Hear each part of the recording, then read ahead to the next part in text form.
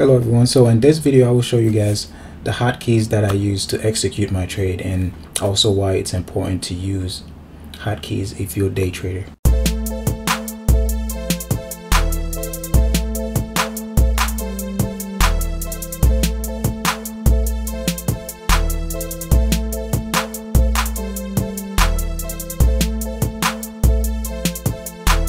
So it's important to use hotkeys as a day trader because it's faster.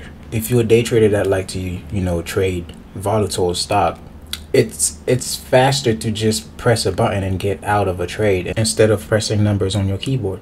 This is what I use, and some of you might realize that I don't have that much in there. That's because I delete all of it. It was too much, so I just keep the ones that I really need and take out the other ones. So to decrease my price, I use F1, and I will show you guys an example after this. And to increase my price, I use F2. To cancel all my orders, I use escape. And when I'm buying, I press shift 1, and when I'm selling, I press shift 2. And when I want to upgrade my share size, I press shift A, and when I want to decrease my share size, I press shift D. So let me show you guys an example of how that works. So let's say I want to increase the price, right? Instead of try to type it, let's take too long, so I just do this. That is just one button. And when I want to increase my share size,